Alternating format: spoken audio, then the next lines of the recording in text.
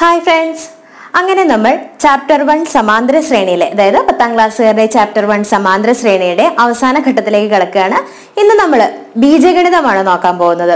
വളരെ ഇമ്പോർട്ടന്റ് ആയിട്ടുള്ള ഞാൻ കഴിഞ്ഞ പറഞ്ഞിരുന്നു വളരെ ഇമ്പോർട്ടന്റ് ആയിട്ടുള്ള ഒരു സെക്ഷനാണ് ഇന്ന് നമ്മൾ നോക്കാൻ പോകുന്നത്. വളരെ ശ്രദ്ധയോടെ എല്ലാവരും കാണണം ഈ വീഡിയോ, എങ്കിലേ നിങ്ങൾക്ക് എല്ലാവർക്കും മനസ്സിലാവുകയുള്ളൂ. സോ ഇന്നത്തെ ഈ വീഡിയോയിലേക്ക് കടക്കുന്നതിന് മുൻപ് നമ്മുടെ ഈ ചാനൽ ആദ്യമായി കാണുന്ന ഒരാളാണെന്നുണ്ടെങ്കിൽ നമ്മുടെ ചാനൽ സബ്സ്ക്രൈബ് ചെയ്യാൻ മറക്കരുത്. കൂടെ തന്നെ ഒരു ബെല്ലൈക്കൺ ഉണ്ട്, അതുകൂടെ പ്രസ് ചെയ്യണം. അപ്പോൾ ഞാൻ അപ്ഡേറ്റ് ചെയ്യുന്നതിനനുസരിച്ച് ഞാൻ വീഡിയോസ് അപ്ഡേറ്റ് ചെയ്യുന്നതിനനുസരിച്ച് നിങ്ങൾക്ക് നോട്ടിഫിക്കേഷൻസ് ഇൻസ്റ്റന്റ് ആയിട്ട് ലഭിക്കുന്നതായിരിക്കും. ആ കൂടെ തന്നെ നമ്മുടെ ഗൂഗിൾ ക്ലാസ് റൂം ഉണ്ട്, അതാരും മറക്കരുത്. ഗൂഗിൾ ക്ലാസ് റൂമിൽ ഇതുവരെ ജോയിൻ ചെയ്യാത്തവർ ജോയിൻ ചെയ്യണം. അതിന് ജോയിൻ ചെയ്യാനുള്ള കോഡാണ് ഞാൻ ഇവിടെ കൊടുക്കുന്നത്. അതുപയോഗിച്ച് നിങ്ങൾക്ക് ഗൂഗിൾ ക്ലാസ് റൂമിൽ ജോയിൻ ചെയ്യാം. സോ ഇന്നത്തെ നമ്മുടെ ക്ലാസ്സിലേക്ക് കടക്കാം.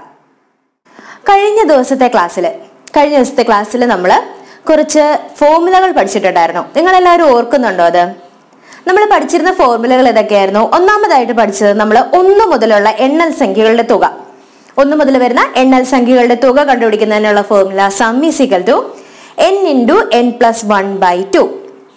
n into n plus 1/2. അടുത്തതായിട്ട് നമ്മൾ പഠിച്ചത് ഇരട്ട സംഖ്യകളുടെ തുകയാണ്. ഒരു ശ്രേണിയിലുള്ള ഇരട്ട സംഖ്യകളുടെ തുക എന്ന് പറയുന്നത് എന്താണ്? n into n plus 1. ഇരട്ട സംഖ്യകളുടെ തുക n into n plus 1. അടുത്തതായിട്ട് മൂന്നാമതായിട്ട് നമ്മൾ പഠിച്ചത് ഒരു സമാന്തര ശ്രേണിയുടെ തുകയാണ്. ഒരു സമാന്തര ശ്രേണിയുടെ തുക എങ്ങനെ കണ്ടുപിടിക്കും? Some is equal to n/2 into xn plus x1. അപ്പൊ നമുക്ക് ഇന്നത്തെ ക്ലാസ്സിലേക്ക് കടന്നാലോ? ഇന്ന് നമുക്കൊരു ചോദ്യത്തിൽ നിന്ന് തുടങ്ങാം. കഴിഞ്ഞ ദിവസം നമ്മൾ പഠിച്ച തുകകളും പദങ്ങളും എന്നുള്ള ഭാഗത്തിനെ അടിസ്ഥാനമാക്കിയിട്ടുള്ള ഒരു ചോദ്യമാണ് ഞാൻ ഇവിടെ ഉൾപ്പെടുത്തിയിരിക്കുന്നത്. ചോദ്യം ഇതാണ്: 9ന്റെ ഗുണിതങ്ങളായ എല്ലാ 3 അക്ക സംഖ്യകളുടെയും തുക. ഇവിടെ 9ന്റെ ഗുണിതം എന്ന് പറഞ്ഞിട്ടുള്ളത് കൊണ്ട് തന്നെ നമുക്ക് പൊതുവ്യത്യാസം എത്രയാണെന്ന് അറിയാം. അതായത് പൊതുവ്യത്യാസം d എന്ന് പറയുന്നത് എത്രയാണ്? 9 ആണ്. അത് പറയുന്നത് 9ന്റെ ഗുണിതം എന്ന് പറഞ്ഞുകൊണ്ടാണ്. ഇവിടെ ശ്രേണി നമുക്കറിയില്ല. അപ്പൊ നമുക്ക് എന്തായാലും തുക കണ്ടുപിടിക്കണമെങ്കിൽ x1ഉം xnഉം അറിയണം, അല്ലേ? ശരിയല്ലേ? അങ്ങനെയാണെങ്കിൽ x1 നമ്മൾ എങ്ങനെ കണ്ടുപിടിക്കും? ആദ്യം നമുക്ക് ഏറ്റവും ചെറിയ 3 അക്ക സംഖ്യ ഏതാണ്? 100, അല്ലേ? ഇത് 9ന്റെ ഗുണിതമാണോ? എങ്ങനെയാ നമ്മൾ കണ്ടുപിടിക്കുന്നത്? 9ന്റെ ഗുണിതമാണോ? അല്ല. നമ്മൾ സിമ്പിൾ ആയിട്ട് ആലോചിക്കാം. നമുക്ക് 100ന് മുൻപുള്ളത് 99 എന്ന് പറയുന്നത് 9ന്റെ ഗുണിതമാണ്. അതായത് 11 ഗുണം 9 99 ആണ്. അപ്പോ എന്ത് വന്നാലും 100 9ന്റെ ഗുണിതമല്ല. അത് കഴിഞ്ഞു വരുന്ന 9ന്റെ ഗുണിതം എന്തായിരിക്കും? നമുക്ക് സിമ്പിൾ ആയിട്ട് 99 പ്ലസ് 9 ചെയ്യാം. അപ്പൊ നമുക്ക് 108 എന്ന് പറഞ്ഞു കിട്ടും. ഇത് 9ന്റെ ഗുണിതമാണ്, അല്ലെ? ഇനി ഇതിലും സിമ്പിൾ ആയിട്ട് 9ന്റെ ഗുണിതമാണോ എന്ന് കണ്ടുപിടിക്കാൻ നമ്മൾ പഠിച്ചിട്ടുണ്ട്, ചെറിയ ക്ലാസ്സിൽ പഠിച്ചിട്ടുണ്ട്. എങ്ങനെയാണത്? അതായത് ഇതിൽ വരുന്ന സംഖ്യകളുടെ തുക 9ന്റെ ഗുണിതമാണോ, 9 കൊണ്ട് ഹരിക്കാൻ പറ്റുമോ എന്നുള്ളതാണ് നമ്മൾ നോക്കേണ്ടത്. അതായത് 1 + 0 + 8 9 എന്ന് വരും. അപ്പൊ 9 കൊണ്ട് ഹരിക്കാൻ പറ്റും എന്ന് നമുക്ക് മനസ്സിലായി. അപ്പൊ 108 എന്ന് പറയുന്നത് 9ന്റെ ഗുണിതമാണ്. അപ്പോ x1 എന്ന് പറയുന്നത് നമുക്ക് 108 എന്ന് പറഞ്ഞ് കിട്ടി. ഇപ്പോഴും നമുക്ക് xn അറിയില്ല. xn എത്രയാണ്? എങ്ങനെ കണ്ടുപിടിക്കും? അതായത് ഏറ്റവും വലിയ 3 അക്ക സംഖ്യകളുടെ ചോദ്യമാണല്ലോ ഇവിടെ വന്നിരിക്കുന്നത്. അപ്പോ ഏറ്റവും വലിയ 3 അക്ക സംഖ്യ ഏതാണ്? 999. ഇത് 9ന്റെ ഗുണിതമാണോ?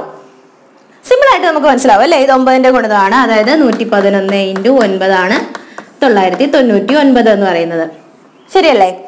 അപ്പോ നമുക്ക് xnഉം കിട്ടി, 999 എന്ന് പറഞ്ഞ് കിട്ടി. ഇനി നമുക്ക് പക്ഷെ ഈ xnഉം x1ഉം തമ്മിൽ എത്ര സംഖ്യകളുണ്ട് എന്ന് അറിയില്ല. n എത്രയാണെന്ന് നമുക്കറിയില്ല. xn എന്നേ നമ്മൾ പറയുന്നുള്ളൂ. ആ n എത്രയാണെന്ന് നമുക്കറിയില്ല. അപ്പൊ പക്ഷെ നമുക്ക് xn കണ്ടുപിടിക്കാനുള്ള ഫോർമുല അറിയാം, അല്ലെ?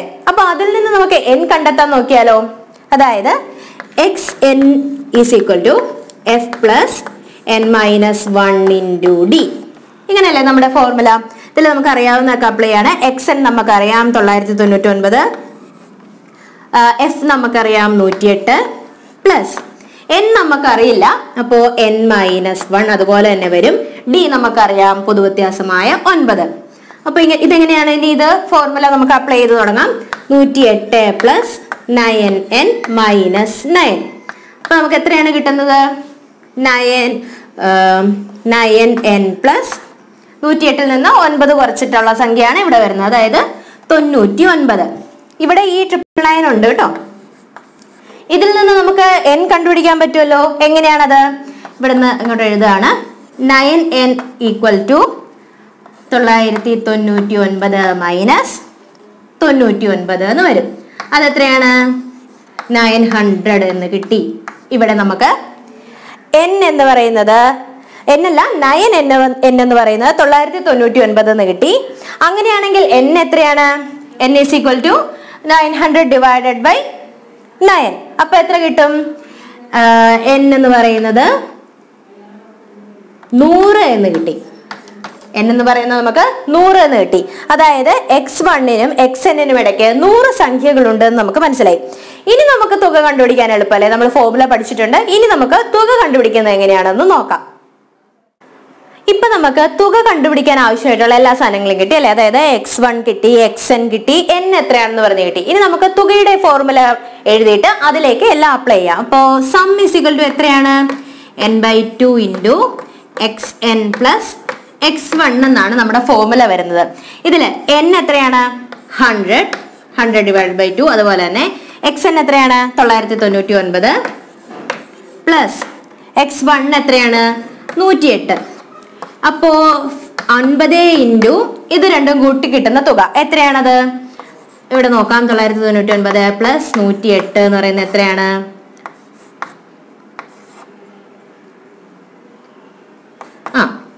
1107 എന്ന് പറഞ്ഞു കിട്ടി. ഇനി ഇത് തമ്മിൽ മൾട്ടിപ്ലൈ ചെയ്തിട്ടുള്ള ഉത്തരം നമുക്ക് ഇവിടെ കിട്ടും. എത്രയാണെന്ന് നമുക്ക് നോക്കാം.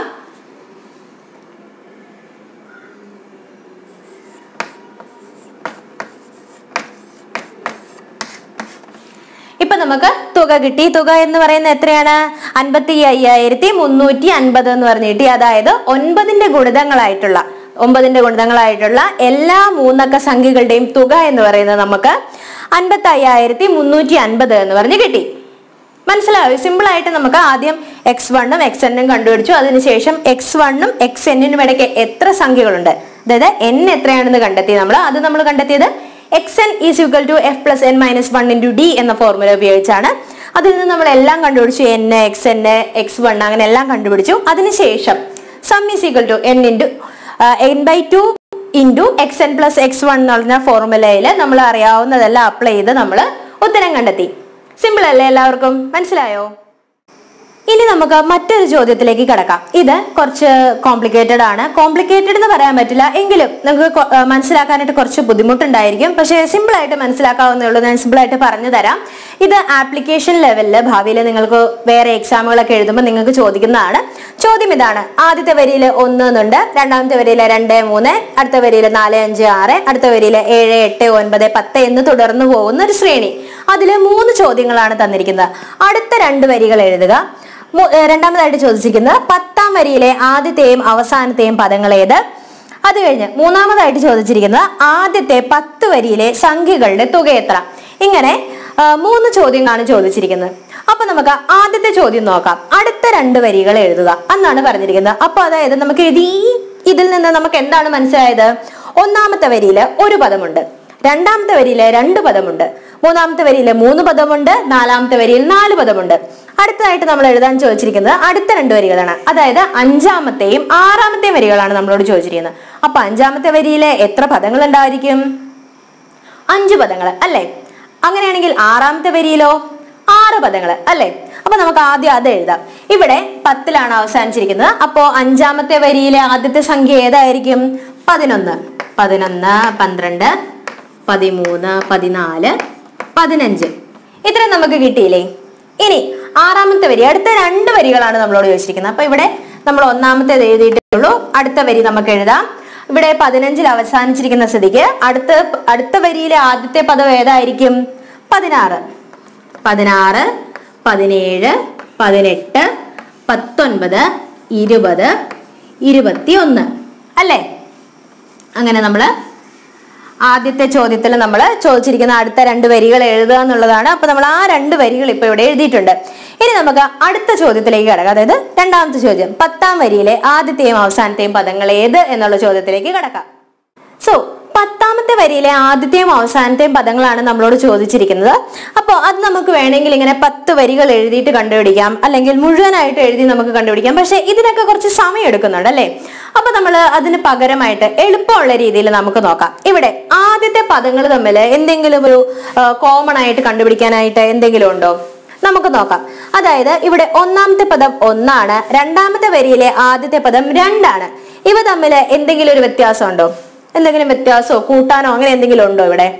അതായത് 1നോട് 1 കൂട്ടിയപ്പോൾ നമുക്ക് ഇവിടെ 2 എന്ന് പറഞ്ഞു കിട്ടി. ഇനി അടുത്ത സംഖ്യ എങ്ങനെയാണ് വരുന്നത്? 2നോട് 2 കൂട്ടിയപ്പോൾ 4 കിട്ടി. അതുപോലെ 4 + 3 ചെയ്തപ്പോൾ 7 കിട്ടി. 7 + 4 ചെയ്തപ്പോൾ 11 കിട്ടി. 11 + 5 ചെയ്തപ്പോഴാണ് നമുക്ക് 16 കിട്ടിയത്. ഇത് എത്രാമത്തെ വരിയാണ്? 6ാമത്തെ വരി. അങ്ങനെയാണെങ്കിൽ 7ാമത്തെ വരിയിലെ സംഖ്യ ഏതായിരിക്കും? അടുത്തത് 7ാമത്തെ വരിയാണല്ലോ വരുന്നത്. 7ാമത്തെ വരിയിലെ സംഖ്യ എത്രയായിരിക്കും? അതായത് 16 ആണ് ഇവിടെ വന്നിരിക്കുന്നത്. ഇതേ + 6 ആണ് വരുന്നത്. കാരണം ഇവിടെ 1 2 3 4 എന്നാണ് വന്നിരിക്കുന്നത്. അപ്പോൾ അടുത്ത വരിയിൽ 16 + 6 എത്ര വരും? 22 എന്ന് പറഞ്ഞ് കിട്ടി. ശരിയാണ്, കാരണം ഇവിടെ 21ലാണ് അവസാനിച്ചിരിക്കുന്നത്. അപ്പൊ ഇവിടെ 22 വരും. ഇനി ഇപ്പൊ നമ്മൾ 7ാമത്തെ വരിയാണ് കണ്ടെത്തിയത്. അതായത് 1 2 3 4 5 6 ഇത് 7ാമത്തെ വരിയാണ്. ഇനി 8ാമത്തെ വരി എത്രയായിരിക്കും? 8ാമത്തെ വരി ഞാൻ ഇവിടെ എഴുതി 8 മാർക്ക് ചെയ്തിട്ടുണ്ട്. അപ്പോൾ 22ന്റെ കൂടെ എത്ര കൂട്ടുന്നതായിരിക്കും 8ാമത്തെ വരിയിലെ ആദ്യത്തെ പദം എന്ന് പറയുന്നത്? 22 + 7. 22 + 7 ചെയ്യുമ്പോൾ നമുക്ക് എന്ത് കിട്ടും? 29 എന്ന് പറഞ്ഞ് കിട്ടും. അതാണ് 8ാമത്തെ വരിയിലെ ആദ്യത്തെ സംഖ്യ. ഇനി 9ാമത്തെ വരിയിലെ ആദ്യത്തെ സംഖ്യ എത്രയായിരിക്കും? 29 + 8. 29 + 8 ആണ് വരുന്നത്. അപ്പൊ എത്രയാണ് വരുന്നത്? 37 എന്ന് കിട്ടി. 37 എന്ന് കിട്ടിയില്ലേ? ഇനി 10ാമത്തെ വരിയാണ് വരുന്നത്. 10ാമത്തെ വരിയിലെ ആദ്യത്തെ സംഖ്യയാണ് നമ്മളോട് ചോദിച്ചിരിക്കുന്നത്. അപ്പൊ 10ാമത്തെ വരി ഞാൻ ഇവിടെ മാർക്ക് ചെയ്തു. 37 + 9 ആണ് വരുന്നത്. അതെത്രയാണ് വരുന്നത്? 46 എന്ന് കിട്ടി. അതായത് 10ാമത്തെ വരിയിലെ ആദ്യത്തെ സംഖ്യ നമുക്ക് 46 എന്ന് പറഞ്ഞ് കിട്ടി. നമ്മൾ എങ്ങനെ കണ്ടെത്തിയെന്ന് മനസ്സിലായോ നിങ്ങൾക്ക് എല്ലാവർക്കും? നമ്മൾ ഇവിടെ ഒരു കോമൺ ആയിട്ട് എന്തെങ്കിലും ഉണ്ടോ എന്ന് കണ്ടെത്തി. അതായത് ഓരോ പദത്തിന്റെയും കൂടെ 1 2 3 4 ആണ് കൂട്ടി വന്നിരിക്കുന്നത്. അങ്ങനെ നമ്മൾ 10ാമത്തെ വരിയിലെ ആദ്യത്തെ പദം നമ്മൾ കണ്ടെത്തി. അത് 46 ആണ്. ഇനി 10ാമത്തെ വരിയിലെ അവസാനത്തെ പദവും നമ്മളോട് ചോദിച്ചിട്ടുണ്ട് അല്ലെ? അപ്പോ ഈ വന്നിരിക്കുന്ന അവസാനത്തെ പദങ്ങൾ തമ്മിൽ എന്തെങ്കിലും ബന്ധമുണ്ടോ എന്നുള്ളത് നമുക്ക് നോക്കണ്ടേ? നമുക്ക് നോക്കാം. ഇവിടെ അവസാനത്തെ പദങ്ങൾ തമ്മിലുള്ള ബന്ധം എന്താണ്? നമുക്കിവിടെ അവസാനത്തെ പദങ്ങളായിട്ട് വന്നിരിക്കുന്നത്. ഒന്നാമത്തെ ലൈനിൽ 1 മാത്രമേ ഉള്ളൂ. അപ്പൊ നമുക്ക് അത് ആദ്യത്തെ അവസാനത്തെ പദമായിട്ട് എടുക്കാം. ഇനി രണ്ടാമത്തെ വരിയിൽ 3 ആണ് വന്നിരിക്കുന്നത്. 4ാമത്തെ വരിയിൽ 6, പിന്നെ 10, 15, 21 ഇങ്ങനെയാണ് വന്നിരിക്കുന്നത്. അപ്പോ ഇവ തമ്മിൽ ഒരു വ്യത്യാസമുണ്ട്, നമുക്ക് നോക്കാം. ആദ്യം വന്നിരിക്കുന്നത് 2 ആണ് വന്നിരിക്കുന്നത്. അതായത് 1 + 2 ആണ് 3. അപ്പൊ ഇവിടെ 2 എന്ന് പറഞ്ഞു കിട്ടും. അടുത്തത് 3 + എത്രയാണ്? 6, 3 ആണ്. 6 + 4 10, 10 + 5 15, 15 + 6 21. അപ്പോൾ ഇവിടുന്ന് 2 തുടങ്ങിയെന്നേ ഉള്ളൂ. എങ്കിലും ആ എണ്ണൽ സംഖ്യകളുടെ ഒരു ക്രമത്തിലാണ് വന്നിരിക്കുന്നത്. അങ്ങനെയാണെങ്കിൽ 7ാമത്തെ വരിയിലെ അവസാനത്തെ പദം എന്തായിരിക്കും? 21 + 7 വരും അല്ലെ? എത്രയാണ്? 21 + 7 28 എന്ന് പറഞ്ഞ് കിട്ടി. ഇവിടെ 7ാമത്തെ വരിയിലെ അവസാനത്തെ പദം 28 എന്ന് പറഞ്ഞ് കിട്ടി. ഇനി 8ാമത്തെ വരിയിലെ അവസാനത്തെ പദം എന്തായിരിക്കും? 28 + 8 വരും. അതെത്രയാണ്? 36 എന്ന് കിട്ടി. ശരിയല്ലേ? അടുത്തത് 9ാമത്തെ വരിയാണ് നമുക്കിനി കണ്ടുപിടിക്കേണ്ടത്. 9ാമത്തെ വരിയിലെ അവസാനത്തെ പദം എന്താണ്? ഇവിടെ 36 ആണ് വന്നിരിക്കുന്നത്. അതായത് 36 + 9 എത്രയാണ് വരുന്നത്? 45. 45. ഇനി അടുത്ത വരി 10ാമത്തെ വരിയാണ്. 10ാമത്തെ വരിയാണ് നമ്മുടെ ചോദ്യത്തിൽ ചോദിച്ചിരിക്കുന്നത്. 10ാമത്തെ വരിയിലെ അവസാനത്തെ പദം ഏത്? അതാണ് നമ്മളോട് ചോദിച്ചിരിക്കുന്നത്. അപ്പോ 9ാമത്തെ വരിയിലെ അവസാനത്തെ പദം 45 ആയ സ്ഥിതിക്ക് 45 + 10 അപ്പൊ നമുക്ക് 55 എന്ന് പറഞ്ഞ് കിട്ടി. ഇപ്പൊ നമ്മള് രണ്ടാമത്തെ ചോദ്യം ചെയ്തു കഴിഞ്ഞു. രണ്ടാമത്തെ ചോദ്യത്തിൽ ചോദിച്ചിരിക്കുന്നത് 10ാമത്തെ വരിയിലെ ആദ്യത്തെയും അവസാനത്തെയും പദങ്ങൾ ഏതൊക്കെയാണ് എന്നാണ് അല്ലെ? അപ്പൊ 10ാമത്തെ വരിയിലെ ആദ്യത്തെ പദം നമുക്ക് 46 എന്ന് പറഞ്ഞ് കിട്ടി. 10ാമത്തെ വരിയിലെ അവസാനത്തെ പദം എന്ന് പറയുന്നത് നമുക്ക് 55 എന്ന് കിട്ടി. ഇനി നമുക്ക് അടുത്ത ചോദ്യത്തിലേക്ക് കടക്കാം. അപ്പൊ നമുക്ക് മൂന്നാമത്തെ ചോദ്യം നോക്കാം. അതായത് ഈ 10 വരികളിലുള്ള സംഖ്യകളുടെ തുക എത്രയാണെന്നാണ് ചോദിച്ചിരിക്കുന്നത്. അപ്പൊ നമുക്ക് അവിടെ സം കണ്ടുപിടിക്കാനുള്ള ഫോർമുല എന്താണ്? Some is equal to n/2 into xn plus x1 അല്ലെ. ഇതില് n എത്രയാണ്? n 55 ആണ്. അതായത് നമ്മളിവിടെ 1 മുതലുള്ള കാര്യങ്ങളാണ് ചോദിച്ചിരിക്കുന്നത്. 1 മുതലുള്ള സംഖ്യകൾ വന്നിരിക്കുന്നത് കൊണ്ട് തന്നെ നമുക്ക് 10ാമത്തെ വരിയിലെ അവസാനത്തെ പദമായിട്ട് 55 ആണ് വന്നിരിക്കുന്നത്. അതായത് ഇവിടെ 55 പദങ്ങൾ ഉണ്ട് നമുക്ക് മനസ്സിലാവും. അത് എണ്ണൽ സംഖ്യ ആയതുകൊണ്ട് മാത്രമാണ് കേട്ടോ n എന്ന് പറയുന്നത് 55 ആണെന്ന് മനസ്സിലായത്. അപ്പോ n എന്ന് പറയുന്നത് 55 ആണ്, xn എന്ന് പറയുന്നത് 55 ആണ്, x1 എത്രയാണ്? 1 ആണ്. 1ൽ നിന്ന് തുടങ്ങിയത് കൊണ്ടാണ് xn 55 എന്ന് നമുക്ക് സിമ്പിൾ ആയിട്ട് മനസ്സിലായത്. n 55 ആണെന്ന് നമുക്ക് സിമ്പിൾ ആയിട്ട് മനസ്സിലായത്. ഇനി നമുക്ക് ഈ അറിയാവുന്ന കാര്യങ്ങളൊക്കെ ഇതിലേക്ക് അപ്ലൈ ചെയ്യാം. അതായത് 55/2 n 55 ആണ്. 55/2 ഇൻറ്റു 55 പ്ലസ് 1. xn എന്ന് പറയുന്നത് 55 ആണ്, x1 എന്ന് പറയുന്നത് 1 ആണ്. അപ്പൊ ബാക്കി നമുക്കിത് കാൽക്കുലേറ്റ് ചെയ്യാം. 55/2 ഇൻറ്റു 56 എന്ന് പറഞ്ഞ് കിട്ടി. ഇത് തമ്മിൽ വെട്ടുമ്പോൾ ക്യാൻസൽ ചെയ്യുമ്പോൾ നമുക്ക് 28 എന്ന് പറഞ്ഞ് കിട്ടും. അതായത് 55 ഗുണം 28 ആണ് ചെയ്യേണ്ടത്. അത് നമുക്ക് ചെയ്ത് നോക്കാം. ഇവിടെ ചെയ്യാം. 55 ഇൻറ്റു 28 എത്ര കിട്ടും?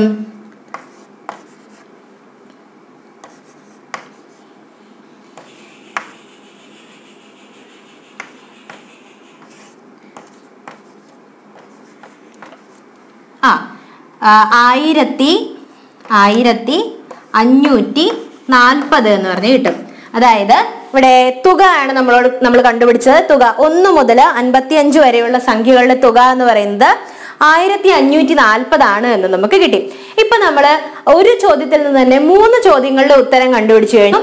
ഇനി നമുക്ക് വളരെ ഇമ്പോർട്ടന്റ് ആയിട്ടുള്ള സെക്ഷനിലേക്ക് കടക്കാം. നമ്മളിപ്പോ സമാന്തര ശ്രേണിയിലെ എന്ന ചാപ്റ്ററിലെ ഏറ്റവും ഇമ്പോർട്ടന്റ് ആയിട്ടുള്ള ഭാഗത്തിലേക്ക് കടക്കുകയാണ്. ബീജഗണിതം. അതാണ് സമാന്തര ശ്രേണിയുടെ ബീജഗണിതമാണ് ഇനി നമ്മൾ പഠിക്കാൻ പോകുന്നത്. നിങ്ങൾ ആവശ്യമായിട്ടുള്ള നോട്ടുകൾ എഴുതിയെടുക്കണം. അപ്പോൾ നമുക്ക് ക്ലാസ്സിലേക്ക് തുടങ്ങിയാലോ? ക്ലാസ് തുടങ്ങാം. നമ്മൾ ആദ്യമായിട്ട് എന്താണ് ബീജഗണിതം എന്ന് പറഞ്ഞാൽ, ശരിക്കും പറഞ്ഞാൽ പദങ്ങളും, അതായത് ഒരു ശ്രേണിയിലെ പദങ്ങളും അവയുടെ സ്ഥാനങ്ങളും തമ്മിലുള്ള ബന്ധമാണ്. അതിന് ഒരു പൊതു നിയമമായിട്ട് എഴുതുന്നതാണ് ബീജഗണിതം എന്ന് പറയുന്നത്. ഞാനിവിടെ എഴുതിയിട്ടുണ്ട്, ശ്രേണിയിലെ പദങ്ങളുടെ സ്ഥാനവും പദങ്ങളും തമ്മിലുള്ള ബന്ധം, അതിനെ നമ്മളൊരു പൊതു നിയമമായിട്ട് എഴുതുന്നു. അതാണ് ശരിക്കും പറഞ്ഞാൽ ബീജഗണിതം എന്ന് പറയുന്നത്. നമ്മൾ ആദ്യം മുതൽ ചെയ്തിട്ടുള്ള എക്സാമ്പിളുകളെ ഒന്ന് അനലൈസ് ചെയ്തിട്ട് എങ്ങനെയാണ് ബീജഗണിതത്തിലേക്ക് എത്തുന്നത് എന്ന് നമുക്ക് നോക്കാം. നമ്മൾ ഈ സമാന്തര ശ്രേണി എന്ന ചാപ്റ്റർ പഠിച്ച് കുറച്ചിങ്ങ് എത്തിക്കഴിഞ്ഞപ്പോൾ കുറച്ച് ഭാഗങ്ങൾ ഇങ്ങനെ കവർ ചെയ്ത് കഴിഞ്ഞപ്പോൾ നമ്മൾ സമചതുരത്തിന്റെ ചുറ്റളവ് കണ്ടുപിടിച്ച് ഓർക്കുന്നുണ്ടോ? സമചതുരത്തിന്റെ ചുറ്റളവിനെ നമ്മളൊരു ശ്രേണിയായിട്ട് എഴുതിയത് ഓർക്കുന്നുണ്ടോ? അപ്പൊ നമുക്ക് ആ എക്സാമ്പിളിനെ ഒന്ന് അനലൈസ് ചെയ്യാം. അപ്പൊ നമുക്ക് ഈ പോകുന്ന ശ്രേണിയുടെ, ഈ പോകുന്ന സ്ക്വയർ ആയിട്ട് പോകുന്ന ശ്രേണിയുടെ ചുറ്റളവ് എങ്ങനെയാണ് നമുക്ക് ശ്രേണിയായിട്ട് കിട്ടിയത്? അതായത് 4, 8, 12 അങ്ങനെയല്ലേ കിട്ടിയത്? ഇങ്ങനെ തുടർന്ന് പോകുന്ന ശ്രേണിയാണല്ലോ നമുക്ക് കിട്ടിയത്. ഇതിനെ നമുക്ക് എങ്ങനെയാണ് ബീജഗണിത രൂപത്തിൽ എഴുതുന്നതെന്ന് നമുക്ക് നോക്കാം. ആദ്യം നമുക്ക് സ്ഥാനം നോക്കാം. സ്ഥാനം, പദം, ഇങ്ങനെ 2 ഓപ്ഷൻ ഞാൻ തന്നിട്ടുണ്ട്. 2 കോളമായിട്ട് ഞാൻ മാർക്ക് ചെയ്തിട്ടുണ്ട്, 2 റോ ആയിട്ട് ഞാൻ മാർക്ക് ചെയ്തിട്ടുണ്ട്. ഇതിൽ നമുക്ക് സ്ഥാനവും ആ സ്ഥാനത്ത് തന്നിരിക്കുന്ന പദവും എത്രയാണെന്നുള്ളത് ഇത് നോക്കാം. ഇവിടെ 1 സെന്റിമീറ്റർ വന്ന സമയത്ത് 1 സെന്റിമീറ്റർ, അതാണ് സ്ഥാനമായിട്ട് ഞാൻ മാർക്ക് ചെയ്യുന്നത്. ചുറ്റളവ് നമുക്ക് എത്രയാണ് കിട്ടിയത്? 4 ആണ് കിട്ടിയത് അല്ലേ? ഇനി 2 സെന്റിമീറ്റർ വന്ന സമയത്ത് നമുക്ക് ചുറ്റളവ് എത്രയാണ് കിട്ടിയത്? 8 ആണ് കിട്ടിയത് അല്ലേ? അതുപോലെ തന്നെ 3 സെന്റിമീറ്റർ വന്ന സമയത്ത് നമുക്ക് ചുറ്റളവ് 12 എന്നാണ് കിട്ടിയത്. 4 സെന്റിമീറ്റർ നമ്മൾ ചെയ്യാൻ പറഞ്ഞിട്ടുണ്ടായിരുന്നു. 4 സെന്റിമീറ്റർ ചെയ്ത സമയത്ത് നമുക്ക് ചുറ്റളവ് എത്രയാണ് കിട്ടിയത്? 16 എന്നാണ് കിട്ടിയത്. ഇനി ഈ സ്ഥാനവും ഈ പദവും തമ്മിലുള്ള ബന്ധം എന്താണെന്നാണ് നോക്കേണ്ടത്. എന്താണ് ഇവിടെ നമുക്ക് സിമ്പിൾ ആയിട്ട് എന്താണ് മനസ്സിലാക്കിയത്? ആദ്യത്തെ എക്സാമ്പിളിൽ നമുക്ക് എന്താ മനസ്സിലായത്? ഒന്നാമത്തെ സ്ഥാനത്ത് വന്നിരിക്കുന്ന ആ സ്ഥാനത്തിന്റെ 4 മടങ്ങായിട്ടുള്ള ഒരു പദമാണ് നമുക്ക് കിട്ടിയിരിക്കുന്നത്. അതെ അല്ലെ? 1 ഗുണം 4 ചെയ്യുമ്പോഴാണ് നമുക്ക് ഈ പറഞ്ഞ 4 എന്ന് പറഞ്ഞ് കിട്ടിയിരിക്കുന്നത്. അടുത്തത് രണ്ടാമത്തെ സ്ഥാനത്തിന്റെ കൂടെ ഈ പറഞ്ഞ 4 ഗുണിക്കുമ്പോൾ നമുക്ക് 8 എന്ന് പറഞ്ഞ് കിട്ടുന്നു അല്ലെ? ശരിയല്ലേ? അടുത്തത് 3ന്റെ കൂടെ 3 ഗുണം 4 ചെയ്യുമ്പോഴാണ് നമുക്ക് 12 എന്ന് പറഞ്ഞ് കിട്ടുന്നത്. ശരിയല്ലേ? ഇനി അടുത്ത നാലാമത്തെ പദത്തിന്റെ കൂടെ, നാലാമത്തെ സ്ഥാനത്തിന്റെ കൂടെ വീണ്ടും നമുക്ക് 4 എന്ന് ഗുണിക്കുമ്പോഴാണ് ഈ പറഞ്ഞ 16 എന്ന് പറഞ്ഞ് കിട്ടുന്നത്. അതായത് ഇവിടെ ബീജഗണിത രൂപത്തിൽ പറയുമ്പോൾ 4ന്റെ, അതായത് സ്ഥാനത്തിന്റെ 4 മടങ്ങാണ് പദം എന്ന് പറഞ്ഞ് കിട്ടുന്നത്. സ്ഥാനത്തിന്റെ 4 മടങ്ങാണ് പദം എന്ന് പറഞ്ഞ് കിട്ടുന്നത്. അത് എന്തുകൊണ്ടാണെന്ന് ചോദിച്ചാൽ ഇവിടെ എല്ലാത്തിനെയും നമുക്ക് 4 കൊണ്ട് ഗുണിക്കുമ്പോഴുള്ള ഉത്തരവാണ് ഈ താഴെ പദങ്ങൾ എന്ന് പറഞ്ഞ് കിട്ടുന്നത്. അതുകൊണ്ടാണ് നമ്മൾ 4 മടങ്ങ് എന്ന് പറയുന്നത്. അപ്പോ ഈ ശ്രേണിയുടെ ബീജഗണിത രൂപം എന്തായിരിക്കും? 4n എന്നായിരിക്കും. 4n എന്നായിരിക്കും ഈ ബീജഗണിത രൂപത്തിന്റെ ഈ ഒരു ശ്രേണിയുടെ ബീജഗണിത രൂപം എന്ന് പറയുന്നത്. ഇനി നമുക്ക് ഈ സ്ഥാനത്ത് ഈ 4n എന്ന് പറയുന്നത് ശരിയാണോ നോക്കാം. ഈ n എന്ന് പറയുന്നത് 1 തൊട്ടുള്ള ഏത് സംഖ്യകൾ വേണേലും ആകാം. n സ്ഥാനത്ത് 1 കൊടുക്കുന്നു. 4 × 1 എന്ന് പറഞ്ഞ് 4 എന്ന് പറഞ്ഞ് കിട്ടി. അതാണ് നമ്മുടെ ഒന്നാമത്തെ പദം. അടുത്തതായിട്ട് n-ന്റെ സ്ഥാനത്ത് 2 കൊടുക്കുന്നു. അപ്പൊ 4 × 2 8 എന്ന് പറഞ്ഞ് കിട്ടി. അതും ശരിയാണെന്ന് മനസ്സിലായി. ഇനി n-ന്റെ സ്ഥാനത്ത് നമ്മൾ 3 എന്ന് പറഞ്ഞു കൊടുക്കുന്നു. അതായത് 4 × 3 12 എന്ന് പറഞ്ഞു കിട്ടി. വീണ്ടും 4-ന്റെ സ്ഥാനത്ത് നമ്മൾ n-ന്റെ സ്ഥാനത്ത് നമ്മൾ 4 എന്ന് പറഞ്ഞു കൊടുക്കുന്നു. അപ്പോ 4 × 4 16 എന്ന് കിട്ടി. ഇതുപോലെ n-ന്റെ സ്ഥാനത്ത് ഇനി ഈ പറഞ്ഞ പോലെ 5 കൊടുത്തു എന്ന് വെച്ചോ. 5 × 4 എത്രയാണ്? 20. ഇങ്ങനെ തുടർന്ന് പോവുകയാണ് ഈ ശ്രേണി. അതായത് സമചതുരത്തിന്റെ ചുറ്റളവ് വെച്ചിട്ട് കിട്ടിയ ശ്രേണിയിലെ, അതായത് 4, 8, 12, 16 എന്ന് തുടർന്ന് പോകുന്ന ഈ ശ്രേണിയുടെ ബീജഗണിത രൂപം എന്ന് പറയുന്നത് 4n എന്നാണ്. ഇനി നമുക്ക് ഈ സമാന്തര ശ്രേണികൾ വരുന്നത് എപ്പോഴും ഈ ഗുണിതങ്ങളായിട്ടായിരിക്കില്ല. അവിടെ ഒരു പൊതുവ്യത്യാസത്തിന്റെ കൺസെപ്റ്റ് ഉണ്ട് അല്ലെ? അങ്ങനെയാണെങ്കിൽ നമുക്ക് പൊതുവ്യത്യാസം കൺസെപ്റ്റ് ആയിട്ട് വരുന്ന ഒരു ചോദ്യം ചെയ്ത് നോക്കാം. അതിന്റെ ബീജഗണിത രൂപം നമ്മുടെ ചോദ്യം ഇതാണ്: 19, 28, 37, 46 എന്ന ശ്രേണിയുടെ ബീജഗണിത രൂപം എഴുതുക എന്നാണ് ചോദിച്ചിരിക്കുന്നത്. ഇവിടെ പൊതുവ്യത്യാസമാണ് വരുന്നത് അല്ലെ? അതായത് 19 ഗുണം അങ്ങനെ ഒരു സംഖ്യ ചെയ്താലും നമുക്ക് 28 കിട്ടില്ല. അപ്പൊ ഇവിടെ ഒരു പൊതുവ്യത്യാസത്തിന്റെ കണക്കാണ് വന്നിരിക്കുന്നത് അല്ലെ? അങ്ങനെയാണെങ്കിൽ 19 + 9 ചെയ്തപ്പോഴാണ് നമുക്ക് 28 എന്ന് പറഞ്ഞ് കിട്ടിയത്. അതായത് ബീജഗണിത രൂപം നമ്മൾ കൺസിഡർ ചെയ്യുമ്പോൾ ഈ പറഞ്ഞ 9ന്റെ ഗുണിതങ്ങളായിട്ടാണ് തൊട്ടടുത്ത സംഖ്യകൾ വരുന്നത് അല്ലെ? 9ന്റെ 1 മടങ്ങ്, 9ന്റെ 2 മടങ്ങ്, 9ന്റെ 3 മടങ്ങ്, ഇങ്ങനെയാണ് വരുന്നത്. പക്ഷെ അതിന്റെ എല്ലാം മുൻപിൽ എന്തുണ്ട്? 19 പ്ലസ് പൊതുവ്യത്യാസത്തിന്റെ 1 മടങ്ങ്, 19 പ്ലസ് പൊതുവ്യത്യാസത്തിന്റെ 2 മടങ്ങ്, അങ്ങനെയാണ് വരുന്നത്. എങ്ങനെയാണ്? ഇവിടെ ആദ്യം നമുക്ക് നോക്കാം. 19 + 9 ചെയ്യുമ്പോൾ 28 എന്ന് പറഞ്ഞ് കിട്ടി. വീണ്ടും 28 + 9 ചെയ്യുമ്പോൾ നമുക്ക് 37 എന്ന് പറഞ്ഞ് കിട്ടുന്നു. അതായത് 19 പ്ലസ് പൊതുവ്യത്യാസമായ 9ന്റെ 2 മടങ്ങ് ചെയ്തപ്പോഴാണ് ഈ പറഞ്ഞ 37 കിട്ടിയിരിക്കുന്നത്. അതായത് 19 പ്ലസ് പൊതുവ്യത്യാസമായ 9 അതിന്റെ 1 മടങ്ങ് ചെയ്യുമ്പോൾ നമുക്ക് എന്ത് കിട്ടി? 28 എന്ന് കിട്ടി. അടുത്തത് 19 പ്ലസ് പൊതുവ്യത്യാസമായ 9ന്റെ 2 മടങ്ങ് ചെയ്യുമ്പോൾ നമുക്ക് എന്ത് കിട്ടി? 37 കിട്ടി അല്ലെ? 19 + 1, ഒരു 9 ഇവിടെ വന്നു. വീണ്ടും അപ്പൊ 19 + 9 ചെയ്തപ്പോ നമുക്ക് 28 കിട്ടി. 28 + 9 ചെയ്തപ്പോ 37 എന്ന് കിട്ടി. ഇവിടെ ഒരു 9 ഉണ്ട്, ഇവിടെ രണ്ടാമത്തെ 9 ഉണ്ട്. അപ്പൊ 19 + 9ന്റെ 2 മടങ്ങ് ചെയ്തപ്പോ നമുക്ക് 37 കിട്ടി. അടുത്ത സംഖ്യ നോക്കാം. 37 + 9 ചെയ്തപ്പോ നമുക്ക് എന്ത് കിട്ടി? 46 എന്ന് പറഞ്ഞ് കിട്ടി. അതായത് 19 പ്ലസ് പൊതുവ്യത്യാസമായ 9 എത്ര തവണ വന്നൂടെ? 3 തവണ വന്നിട്ടുണ്ട് അല്ലെ? 19ന്റെ കൂടെ പൊതുവ്യത്യാസമായ 19 + 9 + 9 + 9 ചെയ്തപ്പോ നമുക്ക് 46 എന്ന് കിട്ടി. അതായത് 19 + 9 ഗുണം 3 ചെയ്തപ്പോ നമുക്ക് എന്ത് കിട്ടി? 46 എന്ന് പറഞ്ഞ് കിട്ടി. ശരിയല്ലേ? ഇവിടെ നമുക്ക് ശ്രേണി കിട്ടിയിരിക്കുന്നത് 19 പ്ലസ് പൊതുവ്യത്യാസത്തിന്റെ 1 മടങ്ങ്, 2 മടങ്ങ്, 3 മടങ്ങ് അങ്ങനെ ചെയ്യുമ്പോഴാണ് നമുക്ക് ഈ ശ്രേണി കിട്ടിയത് അല്ലെ? അങ്ങനെയാണെങ്കിൽ ഇതിനെ എങ്ങനെ ബീജഗണിത രൂപത്തിൽ എഴുതാം എന്ന് നമുക്ക് നോക്കാം. ഇവിടെ നമുക്ക് n-ാമത്തെ പദം എത്രയാണ് എന്നറിയാത്ത സ്ഥിതിക്ക് n-ാമത്തെ പദത്തിനെ ഉപയോഗിച്ച് നമുക്ക് ബീജഗണിത രൂപത്തിൽ എഴുതാൻ പറ്റും. അതായത് n എന്ന് പറയുന്ന സംഖ്യ എത്രയാണെന്ന് നമുക്ക് അറിയില്ലല്ലോ. അപ്പൊ അത് ഉപയോഗിച്ച് നമുക്ക് ബീജഗണിത രൂപത്തിൽ എഴുതാം. അതായത് n-ാം പദം എന്ന് പറയുന്നത് എന്താണ്? f + n-1 × d അങ്ങനെയല്ലേ വരുന്നത്? അങ്ങനെയാണെങ്കിൽ f എത്രയാണ്? 19 + n നമുക്കറിയില്ല, n മൈനസ് 1 ഇൻറ്റു ഡി എന്ന് പറയുന്നത് 9 ആണ്. അപ്പോൾ ഇതിനെ നമുക്ക് വിപുലീകരിച്ച് എഴുതാം. 19 പ്ലസ് 9n മൈനസ് 9 എന്ന് പറഞ്ഞ് കിട്ടി. ഇനി നമുക്ക് കാൽക്കുലേഷൻ ചെയ്യാം. അപ്പൊ എന്ത് കിട്ടും? 9n പ്ലസ് 10 എന്ന് പറഞ്ഞ് കിട്ടുന്നു. ഇവിടെ 9n ഉണ്ട്. 19 മൈനസ് 9 ചെയ്യുമ്പോൾ 10 എന്ന് പറഞ്ഞ് കിട്ടി. അതായത് 9n പ്ലസ് 10 എന്നുള്ളതാണ് ഈ ശ്രേണിയുടെ ബീജഗണിത രൂപം എന്ന് പറയുന്നത്. ഇവിടെ n-ന്റെ സ്ഥാനത്ത് എന്ത് സംഖ്യ കൊടുത്താലും ഈ ശ്രേണി നമുക്ക് കിട്ടും. ട്രൈ ചെയ്ത് നോക്കണോ ഒന്ന്? n-ന്റെ സ്ഥാനത്ത് നമ്മൾ 1 കൊടുക്കുന്നു. എന്ത് വരും? 9 ഗുണം 1 പ്ലസ് 10. അപ്പൊ എത്ര കിട്ടി? 19 എന്ന് കിട്ടി. അടുത്തത് 9 ഗുണം 2 പ്ലസ് 10 എത്രയാണ് കിട്ടുന്നത്? 28. ശരിയല്ലേ? അടുത്തത് 9 ഗുണം 3 പ്ലസ് 10. 9 ഗുണം 3 27 പ്ലസ് 10 37. ഇങ്ങനെ നമുക്ക് ശരിയാണെന്ന് കിട്ടിയല്ലേ? അതായത് ഈ പറഞ്ഞ ശ്രേണി 19 28 37 46 എന്ന ശ്രേണിയുടെ ബീജഗണിത രൂപം എഴുതാനാണ് നമ്മളോട് പറഞ്ഞിരിക്കുന്നത്. അതായത് n-ാം പദം കണ്ടുപിടിക്കുന്ന കൺസെപ്റ്റ് ആണ് ഇവിടെ. n-ാം പദം നമ്മൾ കണ്ടുപിടിക്കണം.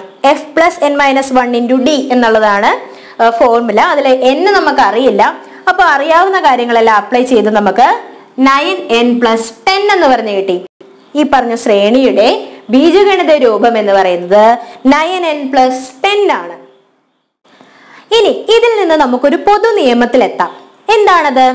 അതായത് ഒരു ശ്രേണിയിലെ ആദ്യത്തെ പദം f ആണ്, പൊതുവ്യത്യാസം d ആണ് എന്നുണ്ടെങ്കിൽ xn എന്ന് പറയുന്നത് എന്തായിരിക്കും? നമുക്കറിയാം xn equal to f plus n minus 1 into D അല്ലേ? അപ്പോ നമ്മളിത് വിപുലീകരിച്ച് എഴുതാൻ പോവാണ്. അതായത് f പ്ലസ് എൻ ഡി, അതായത് D N പൊതുവ്യത്യാസം into n minus D.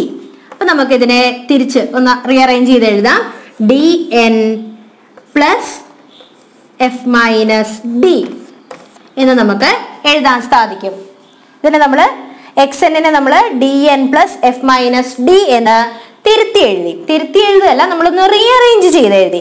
ഇവിടെ നമുക്കറിയാവുന്ന ഏതെങ്കിലും ശ്രേണി ഉപയോഗിച്ച് ഈ ഫോർമുലയിൽ ചെയ്തു നോക്കിയാൽ നമ്മുടെ ഈ പറഞ്ഞിരിക്കുന്ന ബീജഗണിത രൂപത്തിൽ എഴുതിയിരിക്കുന്നത് ശരിയാണ് എന്ന് മനസ്സിലാവും.